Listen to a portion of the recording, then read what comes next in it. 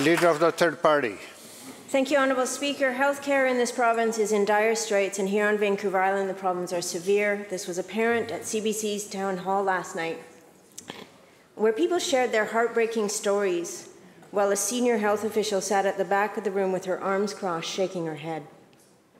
There is a serious organizational culture issue at Island Health. A leaked Island Health employee satisfaction survey was damning. Of the 11,000 staff who responded, less than half felt satisfied with their management, and worst of all, overwhelming perception was that Island Health does not care about their well-being. And the 2022 Doctors of BC report found that Island Health physicians have the lowest satisfaction with their health authority in the province, and it's been declining year over year. Doctors speaking out about their serious concerns about patient safety are threatened, punished, and silenced. Island Health isn't just punishing doctors, though, Honourable Speaker. They're punishing entire communities. The patients who are going without care are the ones who the Minister must be accountable to. And my question through you is to the Minister of Health. Does he have confidence in Island Health? Minister of Health. Thank you, Honourable Speaker.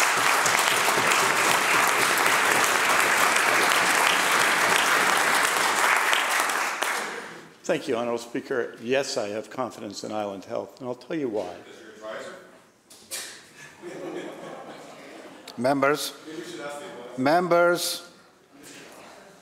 Minister will continue. Honourable Speaker, Island Health, Honourable Speaker, has delivered over the last 3 years. And that means Island Health is doctors and nurse practitioners and health sciences professionals and healthcare workers. Has delivered, Honourable Speaker, an extraordinary response to a pandemic that has faced the entire world, and they've done it together, Honourable Speaker. Honourable Speaker, over the last 12 months, Island Health has been part of that. We have a new to practice contracts for new doctors to bring them in to longitudinal primary care. We've set records in the number of surgeries and diagnostic procedures we've done, which matters for people who need surgery and matters for people who need diagnostic procedures, Honourable Speaker. And we're working hard to deliver care everywhere. I reject the idea that when people raise concerns, they are threatened. They are not, Honourable Speaker. We have an outstanding team at Island Health, Honourable Speaker. We have an outstanding team that is doing its very best to deliver health care in very challenging circumstances, a worldwide pandemic, and have set records in the process. We always have to do better, Honourable Speaker. We always have to work harder with staff people. We always have to work harder with our teams to make sure that they're involved in decisions, but I have confidence in Island Health to do so.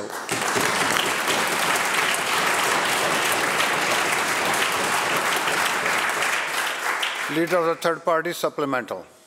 Thank you, Honourable Speaker.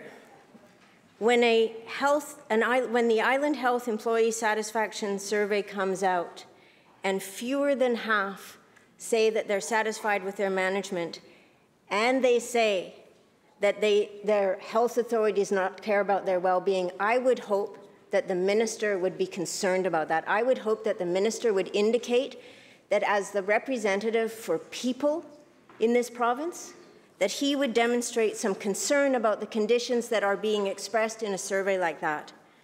Let's look at one situation in Island Health, Honourable Speaker. There used to be 4 doctors for the Port Hardy Hospital. Come this summer, there will be 1. Dr. Alex Nateros has come forward with solutions for his patients. Hiring physician assistants would be a way to meet the needs of people on the North Islands who have been deeply underserved by the health system. They have seen hospital closures become a regular part of their lives, but his solutions are being rejected. Dr. Nateros has spoken out about the mismanagement of healthcare by Island Health. In his own words, he is experiencing, quote, continued harassment by the health authority leadership. That is the words of a doctor who is holding down the emergency room in Port Hardy, who is serving the needs of people in those communities. His experiences are echoed by doctors across the region and across the province. Yeah. And it's not doctors who are being punished, it is communities, it is people who are suffering. The minister says everything is fine, but that is not what people are experiencing. My question through you, Honourable Speaker, is to the Minister of Health. Will he agree to meet with the healthcare professionals working for Island Health within the next 2 weeks? Minister of Health. Well, thank you, Honourable Speaker. And with respect to the issues in the North Island, in the last week we've taken specific action to support those communities. That means incentives to bring nurses and doctors to the region. Additional, Honourable Speaker, diagnostic care in the region, Honourable Speaker, supports to communities in the region, including for mental health and addiction issues, Honourable Speaker. And those came, Honourable Speaker, because we did listen to communities, including the member for North Island, including representatives of North Island Health, who met with representatives of all communities and Honourable Speaker, received their suggestions and, in fact, enacted those suggestions, Honourable Speaker. So I think, Honourable Speaker, what I can say is what you see is a very significant challenge in those communities and specific action to address those challenges, which I think is what you need to do. It's why, Honourable Speaker, we put in place new-to-practice contracts in BC. 109 contracts signed. They were against them, Honourable Speaker. We put in place, Honourable Speaker, a fundamental reform to primary care, Honourable Speaker. We put it all, Honourable Speaker, not the status quo, in 1 week, Honourable Speaker. In 1 week, Honourable Speaker, 1/3 of primary care doctors have moved to the new model, Honourable Speaker, after 20 years of failure by them.